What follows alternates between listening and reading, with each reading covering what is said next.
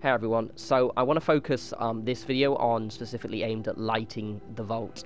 Now I'm in Vault 81 right now. It's highly recommend you come here and kind of have a good look around and use it as a reference point, especially if you're trying to make a more traditional looking vault. I know I initially was going to make the kind of wasteland a kind of more scavenged, broken down vault, but to be completely utterly honest, it was a little bit too boring in a lot of ways because it just ended up looking like the interior of my normal building. So I'm going to try and model it a bit more on Vault 81, but the reason why we're here is because I wanted to highlight how we cannot actually make it look like this in more or less completely. It's a pain in the arse that we can't, but basically I mean, if you've got mods, obviously there probably are mods that actually add a lot of the things that Vault 81 does have. But in terms of if you're playing vanilla or if you're on PS4, you're not going to be able to actually make it look like this, which is a shame. The reason being is this vault, for starters, notice how dark it is, which I think is something easy to forget. It's actually really dark in here. This is kind of lighting I actually like indoors, as this kind of contrast between hard shadows and then quite bright lights. I find it makes the whole thing look a lot more dynamic. But the way, especially the atrium, is lit up is predominantly, more or less exclusively, by these big-ass spotlights here. Now, we do have spotlights, but they're actually turrets, and one, for starters, they're noisy as hell, which is just a pain in the arse, but also they move. Now, I did try in my other vault to actually put them on the walls, but to be honest, it's just so disorientating having these things sway back and forth. It makes you a little bit seasick. Obviously, you can go for it if you want, it's completely up to you, but with me, I decided against them. But alongside that, we're also missing some kind of room lighting lights as well. These ones here we don't have, and you're going to notice that these ones here are the main ones that Bethesda have used to light up the interior rooms. The only lights we've actually been given are these style ones that we use to light up kind of edges of corridors, which is an absolute royal pain in the arse. Again, see spotlights. Going for the side here. This is the spotlight again. I also think they're using a slight blue filter as well, because the light looks a little bit different the way it travels compared to ours. They've not used the lights they've used to light up Vault 81 are none of the lights, with the exception of the ones I said on the edge, that we actually have access to, which is a bit of a pain in the arse. To be honest, I know, to be utterly frank, I've never really been bothered by the fact, if I'm completely honest, never really bothered by the fact that we don't have mods, because I never use them.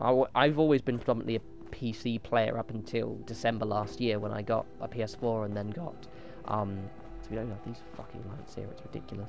But then started playing on console, and I never actually use them very often. However, you're getting to be a regular around here. Building, and specifically the stuff that, something as dynamic as this that actually changes the entire look of what you're doing, it is a pain, and I kind of wish I had mods so I could actually have access to the lighting. As you can see here, they've got a few of the ones we've used, but not many. I mean, for example, even these ones don't work properly, which is a pain. They don't actually light up. I heard about what you did for our little Austin. At all. Don't know many who could do the same. If I go to here, try to find, they have one more style of light. Here we go. These ones. Up, let's get a look at you.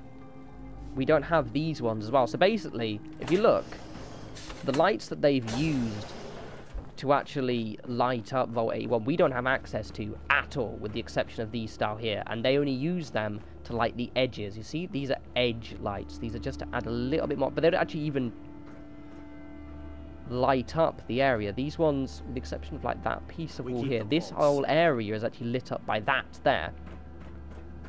So the reason why I'm kind of highlighting this is just to kind of like just control expectations, I guess, in terms of what you can actually achieve. But one thing I have made me realise while looking at this area is, even though we can't make it look the same, it's fine. I'm going for a bit more of a kind of military bunker or kind of like survival bunker look. But it's interesting just how dark it actually is. Right, now I'm going to go over to my vault now and just kind of talk you through what I've done. It's going to be a lot drearier than what you saw before, but bear with me because I'm going to explain the why and how of why I've done something. Alright, let's just head over there. Right, so we're back at Vault 88. Now, before we actually go into kind of my main vault, again, it doesn't look very much different than what you saw before. It's just I've just been so obsessive with the lighting, it's unbelievable. But, see, we do actually have a spotlight here. It's such a pain.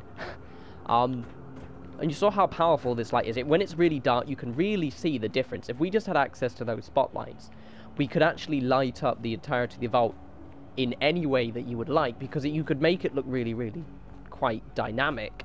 So we've got these ones here, but again, our one's much more like that one there. They just don't bloody work. Anyway.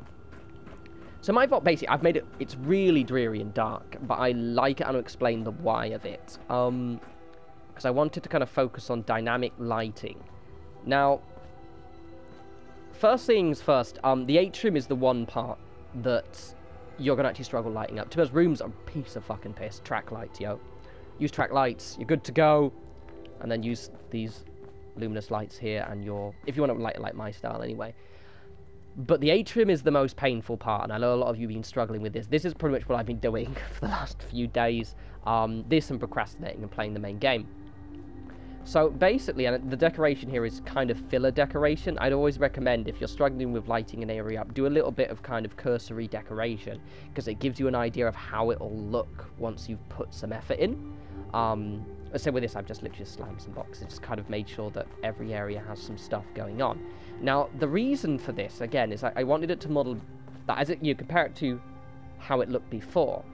It was a lot more lit up, and people were like, oh yeah, I really like how lit up it is, but I didn't. One, because it was way too bright. I wanted a little bit more shadow going on, but also the fact is that I was using lights, because I kind of didn't like my idea of making a bit more of a beaten up, you know, like the idea that the Wasteland had just kind of come in and they'd set up their own lights. It just kind of looked a bit lame. It was just kind of an easy way out for me to do, so I kind of focused on trying to make something that looked a little bit cooler. So that basically what I've gone and done is I've themed my lighting. So I'm limiting myself to what lights I have actually allowed myself to use. So I've used the track lights quite a lot to kind of just add a little bit more. But you see, they don't actually light up very much. A lot of my light comes from these ones here, which are the fluorescent lights. And I've placed those around in kind of key areas to kind of just light up areas a little bit. You may also notice as well that I've made use of these construction lights. Now, the reason, obviously, because the other ones, obviously, are lights that you would think would be, they're built into the vault, whereas these ones are separate. I actually quite like the idea of these. I like the idea that my vault dwellers actually have these stored in a storage cabinet somewhere, and I've just placed them around on a kind of needs basis. And they kind of suit the style of what I'm trying to achieve here. As I said, it is a lot darker. If I go to my canteen here, it looks a little bit better. Well, it looks a bit more, you kind of get it a little bit more when you're actually inside. Now, I have used these in some of my rooms, but I kind of trying to be quite cautious. Honestly, what I would rather do is have less light than have too much, because when it's lit up way too much, it tends to just look a little bit like an eyesore, and it just tends to make things look a little bit bland if you light them up way too strongly. However, what I'm gonna do, once I've actually started decorating, is then I'm going to use things like the track lights and actually move them around to actually highlight and draw your attention to certain areas of the vault. Now, rather than do it here, what I've gone and done is, because I've got my home plate, and I'm going to go over there to kind of, I've done this before in a video before, but I wanted to kind of go back to it and actually kind of show you guys how you can actually use lighting to actually highlight certain areas and actually kind of give something a bit more character. Now, this for me right now is basically my blank slate vault, in the sense that I'm really happy with how this lighting looks, and now when I start decorating and adding the detail, I can then edit it a little bit, tweak things. And I don't know if I might be repeating myself, I'm sorry I said, but basically I deliberately made my atrium smaller. I don't know if I mentioned that or not, still, whatever. I made my atrium smaller because, to be frank, it was way too hard lighting it up when it was so big. Now, obviously, you can have a big atrium if you want. If you want to kind of light something kind of more like this, I'd recommend trying to kind of make it small, because it's still quite big, but it's not like massive, because when it's massive you just end up having to have way too many lights in such a large area. It's an absolute nightmare. Anyway, let's go to home plate, and I can show you what I mean in terms of using dynamic lighting to make things look quite cool. Right, so we're at my home plate now. I've shown this before. This is actually home plate 2.0, because the home plate I've got on my channel is actually from the old save that I ended up restarting again. Let me just give you a quick tour. So here it is, all very pretty and funky. It's my bedroom, that's where I keep my stuffs. Here's my desk where I play my games, and here's where I have my cereal and my jet and my perfectly preserved pie.